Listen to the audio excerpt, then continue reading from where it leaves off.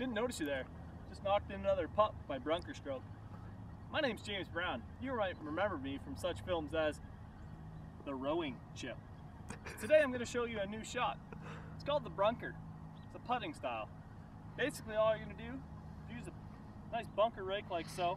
You always want the little edges up here, otherwise it won't work. What you're going to do, you're going to take the bunker rake and you're going to use the line here. Make sure it's lined up perfectly. Right down the line like so. You come back, make sure it's good, which of course it is because you're using the Brunker. And all you do to make sure it's still on line, lift it. The little points down here are going to keep it in line. You're going to bring it up here. What's neat about this is it's almost set up perfectly for the human body. Your eyelid sits perfectly, same diameter as the hole here. Your feet come in, you set them up right next to the stick, step back, widen your stance just a bit to make a good stroke. Right hand goes down here, feels good.